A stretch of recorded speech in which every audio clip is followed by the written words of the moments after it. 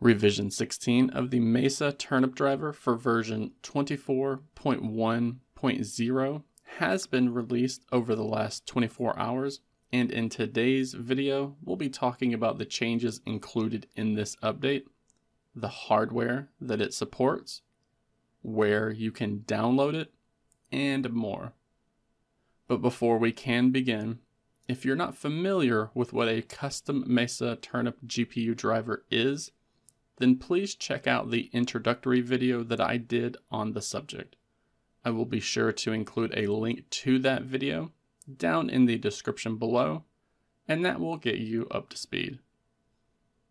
Now, it's been a couple of weeks since revision 15 was released, so there's actually quite a number of bug fixes included in this update. So if you found that revision 15 hadn't given you the performance that you had hoped for, or if it introduced some graphical issues or bugs, then you'll definitely want to try out revision 16. This can be downloaded from Kimchi's GitHub page, which will be linked in the video description below. But I'll also include a direct download link that mirrors this release.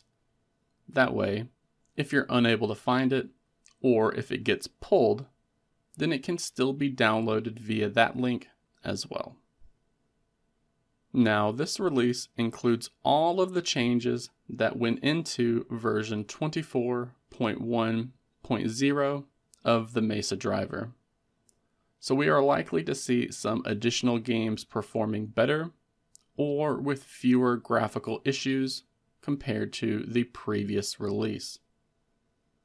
This driver also comes with all of the changes in version 1.3.275 of the Vulkan release. And the developer has noted that this update goes on to improve the initial support given to the Adreno 750 GPU as well. You can see that noted in the A750 in the changelog.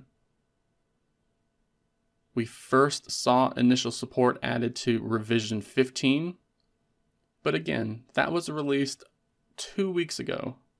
So seeing the progress made with revision 16 is something that the community has been requesting about a lot.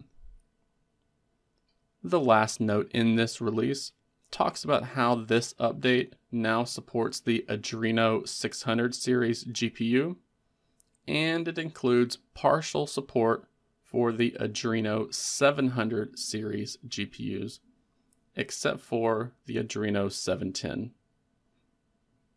If you're not familiar with what GPU you have inside of your Android smartphone or tablet, then I recommend downloading an application in the Google Play Store called CPU-Z. It's free to install, and after you open it up, on the very front page, you're going to see which GPU is inside of your device.